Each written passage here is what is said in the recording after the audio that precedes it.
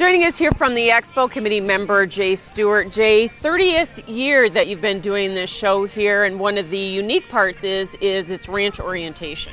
We call it one of the largest ranch-oriented trade shows, definitely in Nebraska and maybe the United States. Largely ranch-only oriented type products here at the Expo. So it's haying equipment, cattle handling facilities, it might be stock trailers, and there are some other vendors as well that, maybe it's feeds and pharmaceuticals, or there's ATVs, there's loan institutions, there's insurance companies, everything involved in the ranching industry.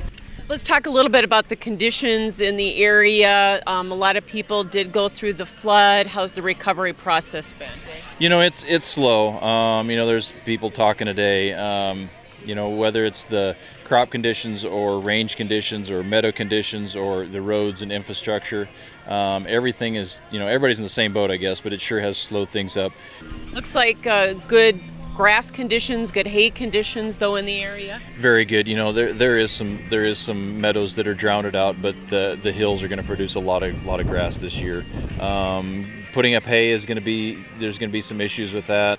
What I see out on the meadows looks really good, although there are some drowned out spots. Well, we enjoy being here. Thanks for having us for the 30th. That is Jay Stewart joining us here from the Ranch Expo.